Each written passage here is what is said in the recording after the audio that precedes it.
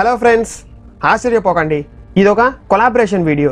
First of all TriConZ YouTube channel creator Chandu గారికి నా తరపున స్పెషల్ థ్యాంక్స్. నేను కొలాబరేషన్ కోసం రిక్వెస్ట్ చేయగానే ఇమీడియట్గా చందు గారు నా రిక్వెస్ట్కి రెస్పాండ్ అయ్యారు. నా వీడియోని చందు గారు తన ఛానల్లో కొలాబ్ వీడియో లాగా పబ్లిష్ చేయడానికి నన్ను అలో చేశారు. థ్యాంక్ యూ చందు గారు.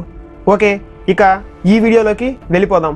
అంతరిక్షం అంటేనే రహస్యాల నిధి. వెతికే కొద్దీ అంతు చిక్కని రహస్యాలు తెలుస్తూ ఉంటాయి. అనేక మర్మాలు బయటపడుతూ ఉంటాయి. ఖగోళ శాస్త్రవేత్తల నిరంతర పరిశోధనల్లో ఎన్నో అద్భుతమైన విషయాలను కనుగొన్నారు. అందులో టాప్ 20ని నేను మీ ముందుకు తీసుకుని వచ్చాను. హాయ్ ఫ్రెండ్స్, నా పేరు హేమంత్ కుమార్. మీరు చూస్తున్నారు తెలుగు ఫ్యాక్ట్స్ అండ్ మిస్టరీస్.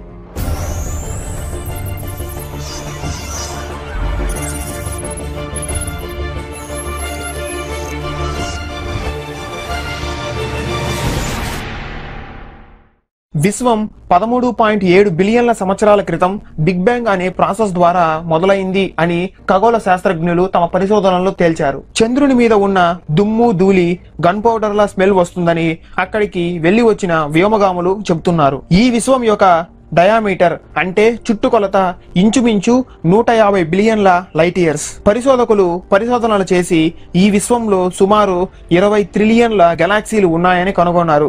ఇవి ఇంకా ఎక్కువ ఉండొచ్చని అంటున్నారు.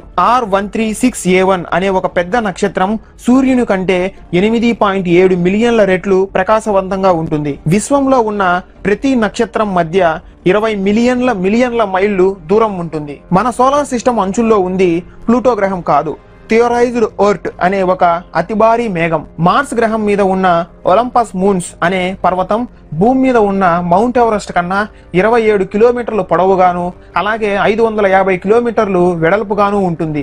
ఒక రోజుకు 275 మిలియన్ల కొత్త నక్షత్రాలు పుడతాయి అని ఖగోళ శాస్త్రవేత్తలు భావిస్తున్నారు. మన గెలాక్సీకి సుమారు 10,000 లైట్ ఇయర్ల దూరంలో 4,63,00,000 బిలియన్ల కిలోమీటర్ల వ్యాసార్థంలో ఒక భారీ వినైల్ ఆల్కహాల్ మేఘం ఉంది. అది 400 ట్రిలియన్ల బీర్ గ్లాసెస్ కి సమానం. అది తాగడానికి పనికిరాదు, కానీ ఆ ఆల్కహాల్ మేఘం జీవ సృష్టికి ఒక ప్రధాన కారణం.